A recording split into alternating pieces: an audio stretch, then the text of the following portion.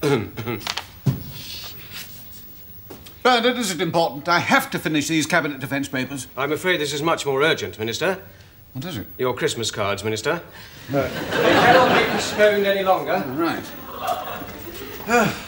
Which is which? Well, they're all clearly labelled, Minister. These you signed Jim, these you signed Jim Hacker, these Jim and Annie, these Annie and Jim Hacker, these love from Annie and Jim. Oh, those are printed and those have cyclo-styled signatures, so you needn't write anything. Just check to make sure they don't include cards that should have been personally signed Jim or Jim Hacker or Jim and Annie or Annie and Jim Hacker or love from Annie and Jim. What about those? Oh, those are the constituency cards. Your election agent dropped them off this morning. As you see, they've been divided up. Those you signed Jim, those you signed Jim Hacker, those Jim and Annie, those Annie and Jim Hacker, those... Thank you, Bernard. I think I've got the gist. Is that the lot? Apart from the ones waiting for you at party headquarters. Party headquarters? I didn't do those last Christmas. Well, you weren't party chairman last year. Do I have to send this one? Why not? It's to Maurice in Brussels.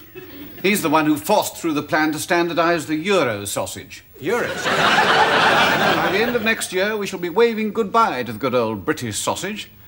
And we'll be forced to accept some foreign muck like salami or bratwurst or something in its place. But they can't stop us eating the British sausage, can they? They can stop us calling it the sausage, though. Apparently it's got to be called the Emulsified high-fat offal tube. And you swallowed it? It's my job to implement EEC regulations. Could finish my career. But what have they got against our sausage? Oh, dear. Don't you ever read the papers you give me? Well, yes, I glanced at it, Minister, but it rather put me off. Apparently, there's not enough meat in it. The average British sausage consists of 32.5% fat, 6.5% rind, 20% water, 10% rusk, 5% seasoning, preservative and colouring, and only 26% meat, which is mostly gristle, head meat, other offcuts, and mechanically recovered meat steamed off the carcass. I don't feel particularly... I had one for breakfast. Perhaps the EEC Commissioner is right. He may be right, but it'd be extremely unpopular with the voters. Oh, well, I shall just have to grit our teeth and bite on the bullet. You can't bite a bullet if you're gritting your teeth, Minister. You see, if you do that, you can't get the bullet in. Sorry.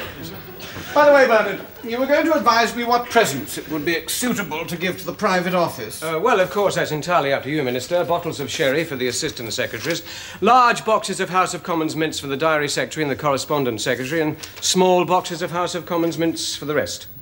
What about my personal private secretary? Well, oh, that's me. Ah, yes, of course. What should I give you? Well, you don't have to give me anything. I know that, Bernard, but I'd like to. Oh, Minister. Well, anything, really. Does that? Well, really, I would like a surprise. What sort of surprise should I give you? A bottle of champagne's the customary surprise. What time is my meeting with Humphrey? Oh, that's been cancelled, Minister. Sir Humphrey had to rush away to an urgent meeting with the Cabinet Secretary.